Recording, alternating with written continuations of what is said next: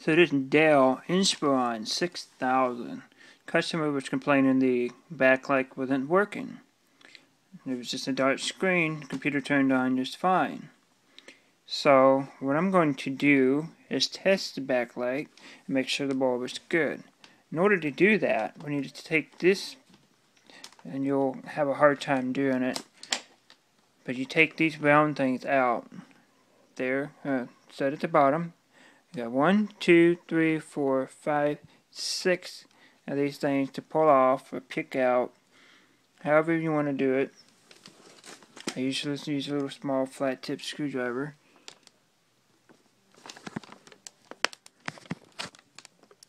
And just kind of do something like that, and then you got it out. So you got the rest of that to do, and then when you get that done, I'll show you the next step. Okay, after you remove the rubber bumpers and additionally the Phillips screw that's under there, and all 6 of those, the next thing you need to do is just gently apply pressure here. You're going to pull that out. And you're going to do that all the way around it. You don't want to take a screwdriver and pull apart, apply pressure in the glass, because you'll just break your screen, and that'll be another $50 you have to replace. So it comes off fairly easy.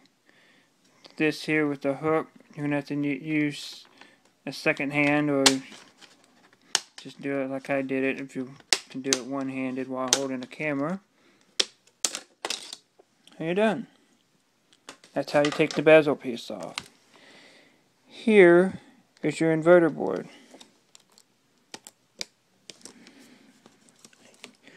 And to remove it, this is different.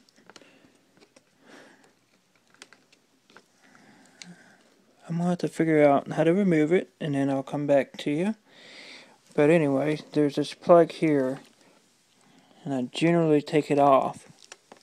But you may have to take the screen off in order to remove it. There's a screw here, and there's a screw there. So we'll have to take, you can actually lay the screen flat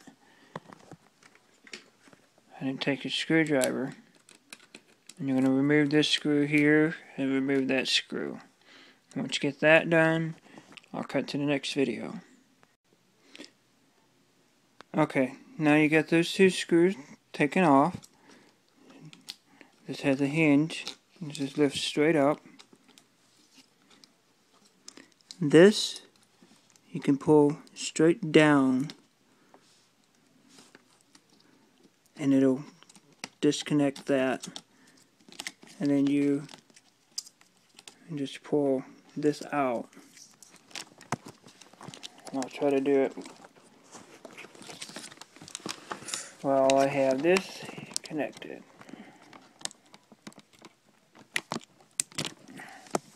Okay, so I got that pulled out, and probably the new board that you ordered off of eBay. Yep. Okay, so the new board that I ordered off of eBay has this screw here. There's that screw there. You take that screw off, and this board will come up. And then we can stick it back into there. You can see where it got hot here from this here probably. And I'm going to test this backlight out. I'm going to show you how I check that backlight out in just a second. Okay, so this little box here I bought off of eBay for like $6. This is something you don't have to have if you're owning this laptop. But if you're a technician, I will put this in the video description of what it is. And it's so handy to have something like this. It takes the guesswork whether it's something wrong with this, you know. So, You just plug it into your power source and it'll light up, and it's red, and don't know why it's red, but it's a red color. Guessing because it's still connected to the computer some way, and I just know now that the backlight works just fine. So I'll install this board, and that'll be it. So that's how you change the inverter board for the Dell Inspiron 6000. Thanks for watching. I'll see you next time.